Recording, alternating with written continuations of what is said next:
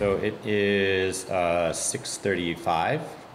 I'm going to call the meeting to order. This is a special meeting of the Calais Selectboard for the purpose of discussing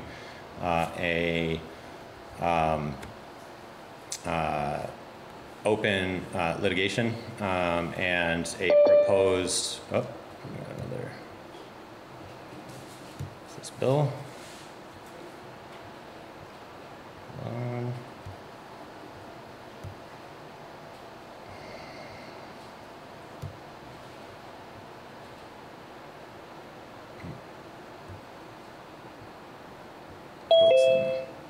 Wilson. Hi, Wilson.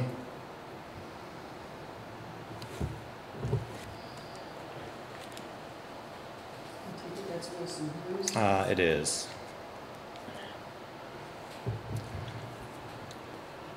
So the purpose of this meeting is to take into consideration a settlement agreement that was received from Ms. Shedd and related to open litigation.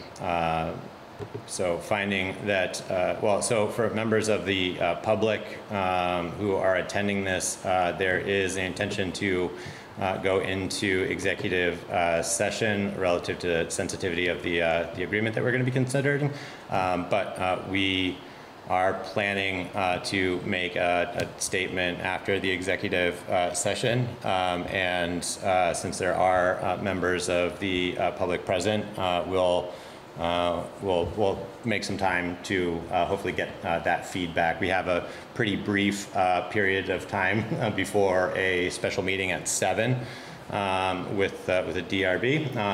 So I'll try to be as sensitive to participation as I can. So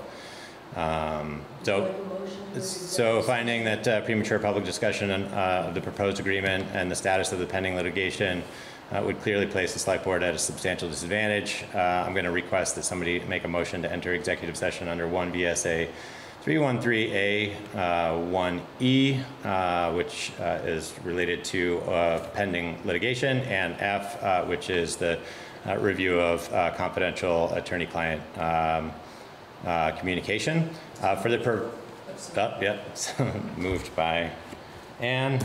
Any second? Second. Jamie. Any further discussion? No. Thank you.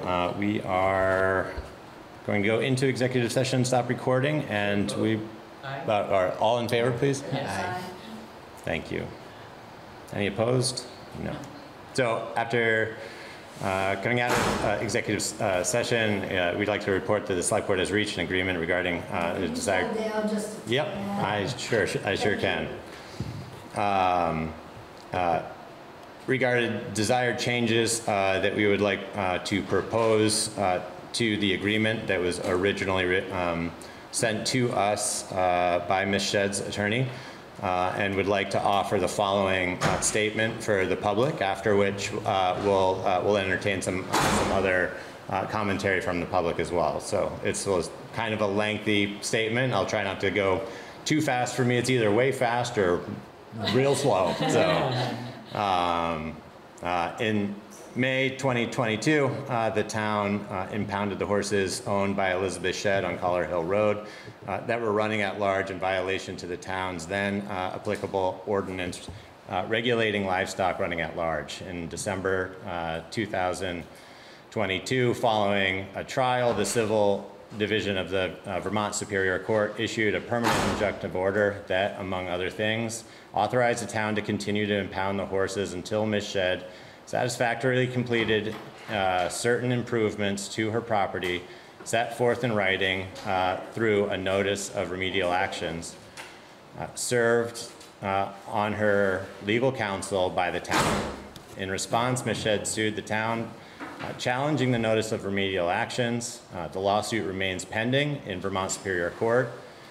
In the meantime, Ms. Shedd has been deprived of her horses for over 2 years, and the town has incurred costs exceeding $55,000 to board and provide veterinary care for the horses. The town has also amended its ordinance regulating livestock running at large to provide additional remedies available to the town for repeat violations of the ordinance.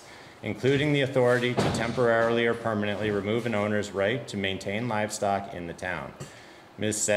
Shedd seeks the return of her horses and understands the potential consequences if the horses run at large again. She has agreed to fully reimburse the town's impoundment expenses and to take other steps to minimize the risks to public for the horses potentially running at large. The Select Board believes that at this time it has come to the end of the pending litigation, or it's time to come to the end of the pending litigation. Start that sentence again, please.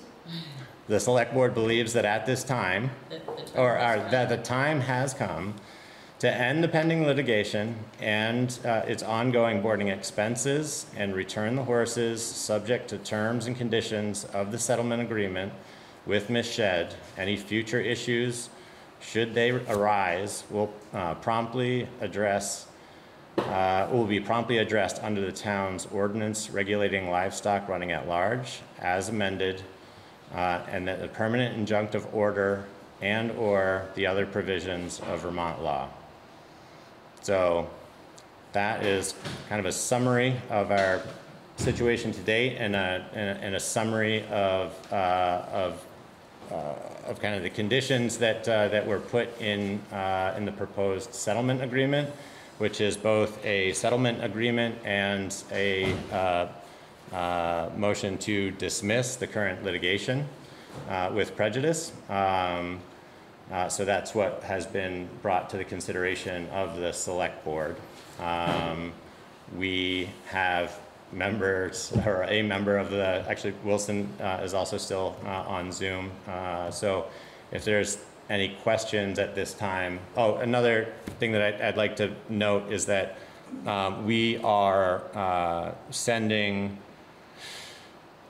a modified version of the proposed agreement that will uphold the original injunctive order, and that is going to be any final agreement would be subject to Ms. Shedd's acceptance of the proposed edits, and it would also then have to go to the Superior Court for final acceptance. So that's kind of the status of this particular proposal. At the time, a couple of years ago, there were certain conditions that Elizabeth had to meet to be able to have the horses come back. Are those still in effect, and are they going to be enforced by the town? So, I can answer this the best I can. The extent to which the town has requested remedial actions, the list of the remedial actions relative to when we took possession of the horses is in part what is still pending litigation and has been challenged by Ms. Shedd. So the original injunctive order from the town's perspective validated the need to take the horses into impoundment and to issue remedial actions relative to the circumstances. The remedial actions that were proposed were extensive relative to everything involved in the situation, and those were being challenged through open litigation and have put us at somewhat of an impasse at this point. Where does that go from here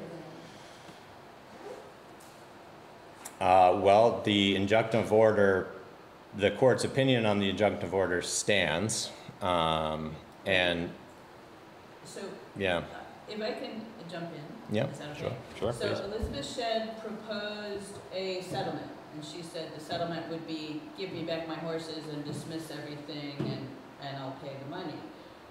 Our proposal back to her is the rest of the order that requires her to do certain things remains in effect, Okay. although we are agreeing to give her possession of the horses. Before that happens? she is still required to let the town onto the property, to inspect the property and do the other things that are listed in the injunction. Right. She's also required to get the stallion gelded before she can have that back, and so that's one of the big concerns. But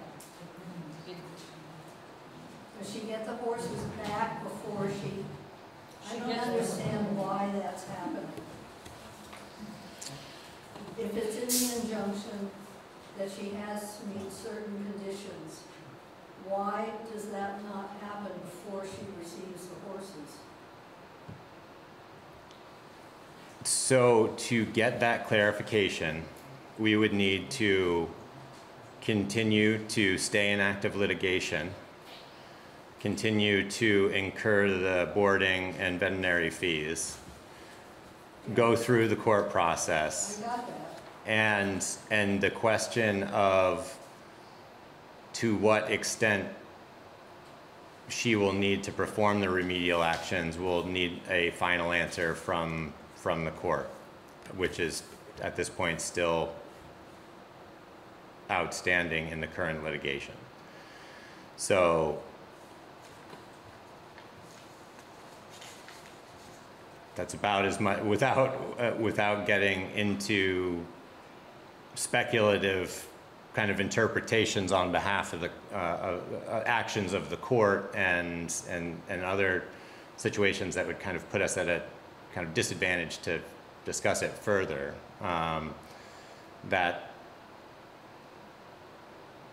That is kind of the basis of the challenge that we're facing right now. Well, we dealt with this for years and years, and Elizabeth has absolutely zero credibility about anything that she says she's going to do.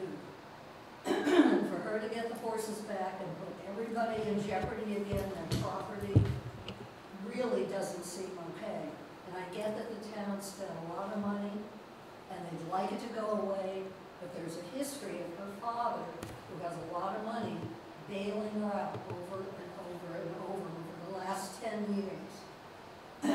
It just doesn't feel okay for everyone else to have to keep putting up with that, because I don't think it's going to change. I sincerely hear that concern and share that that has been kind of the root of a very long discussion, and even longer for you and the neighbors, and so I do want to acknowledge that absolutely. We feel as a town that not only if we can find mutual agreement on this particular proposal, will that help stem the ongoing expense to the town, but also put us in a better position to respond to future offenses when they do, or if they do arise, and that is part of our rationale. No, I got that. Yeah. There of course are very few guarantees that we can be sure of, but a pretty significant amount of consideration has been put into it, and we do feel like we only have a few options. This is the only time I'd say that I've been a party to the dialogue where we've seen any particular engagement around any kind of action at all. Yeah. And so that is No, it's been going on for. that's part of what informs the. So when she gets the horses back, next day Buffy goes down and looks at the situation with the horses. It's very unhealthy. It's a swamp. There's no pasture for the horses.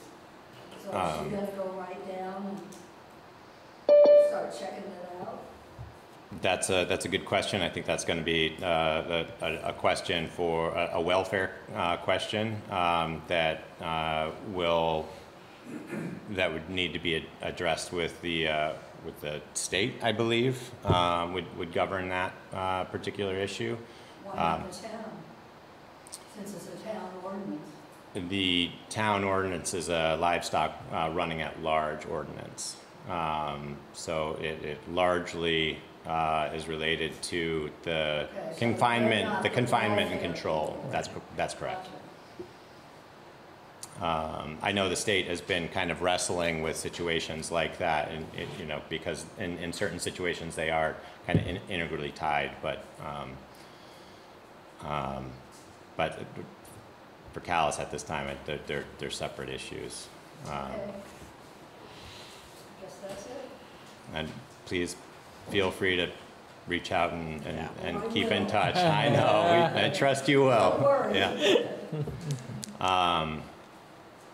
So, I put a name for everybody here in attendance to put your name on the attendance sheet if you're here for the 7 o'clock meeting. thank you, and again, I do apologize that we're running behind for the 7 o'clock.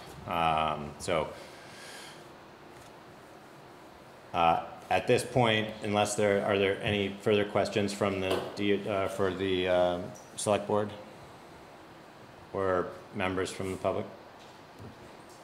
Okay. Can I just ask, how do you spell your name? Is it A-N-N? A-N-N-E, L-Y-N-N. No, for the minutes. Thank you all. Thank you, thanks for coming. I know we'll be in touch. Yeah, oh boy.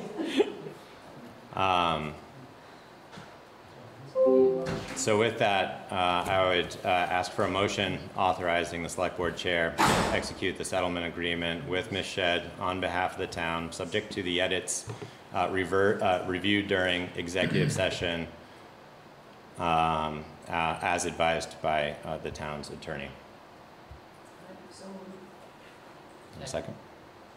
second, Any further discussion? All in favor? Aye.